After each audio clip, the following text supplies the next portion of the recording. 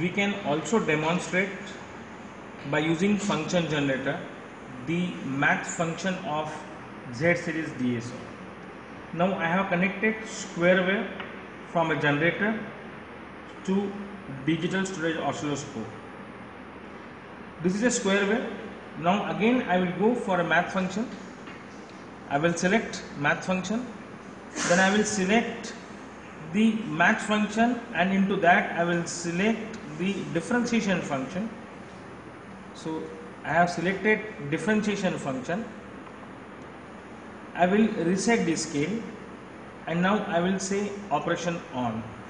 You will see that I am getting spikes. We all know that when square wave is differentiated, we get a positive going spike for a positive edge of square wave and negative going spike for the negative edge of the square wave.